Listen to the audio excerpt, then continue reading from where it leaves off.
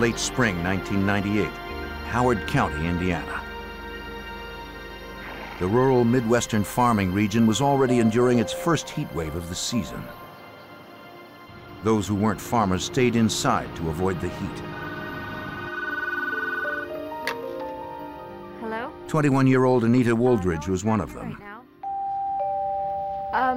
Could you hold on for a second? Thanks. She planned to have lunch with her grandparents and boyfriend before her afternoon shift at a shipping company. Her boyfriend was supposed to pick her up at around noon. I have to go. Okay. But she would never make it.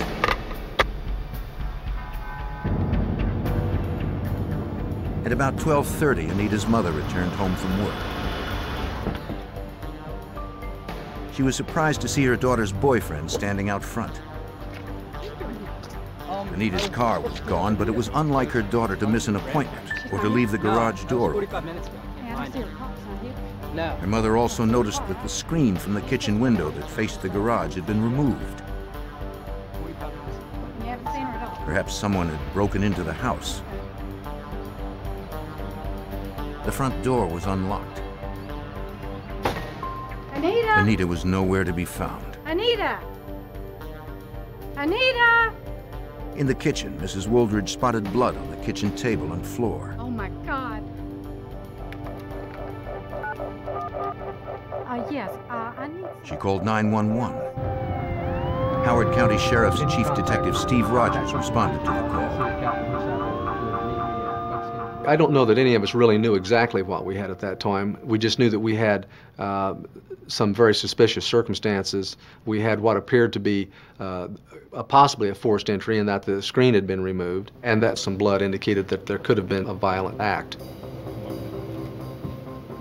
The detective issued an APB for Anita and her blue sedan and called in a forensic team that included officers from the nearby city of Kokomo. Technicians recorded the scene while the evidence was still fresh. They retrieved blood from the kitchen, but could not determine if it was Anita's without a sample from the missing girl. The screen found in the garage had been forced out from the kitchen window. Investigators dusted the area for prints. None that were lifted yielded any clues. Detectives interviewed Anita's parents to learn more about their daughter. They described her as a responsible young woman who held a steady job and who would never break plans without calling. We had a missing person that was responsible and would not have just run off. We found nothing in our interviews with witnesses, talking to family members, that Anita had any problems at home, that she would have just taken off without any explanation. Okay, good. I need to know what The detective questioned Anita's boyfriend, who she had been dating for several months. I came over here. He claimed to have arrived at Anita's at about 11:45 and had been there for 45 minutes when her mother pulled up. Just hanging out. Pick up Anita. Before that, he had been with friends until around 11. 11:45. Tell me about you and Anita, how you two get along. That left 90 minutes during which his activities could not be corroborated. Wait. Stay right He here. had no idea where Anita might be and agreed to come to the station for further questioning if necessary. We were fine. It was boyfriend, girlfriend. Authorities examined Anita's bedroom.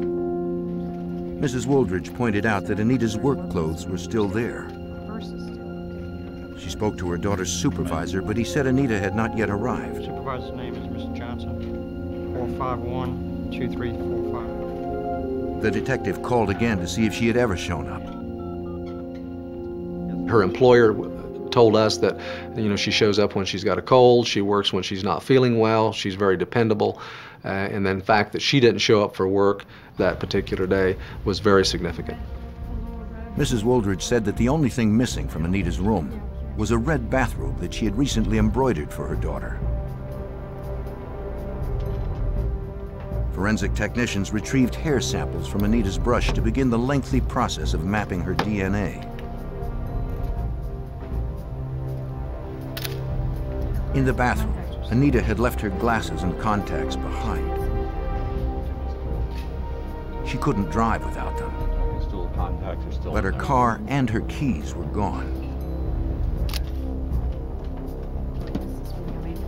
Mr. and Mrs. Wooldridge had also discovered that their bed had been stripped of its comforter and the sheets were rumpled. Investigators suspected that Anita may have been raped there.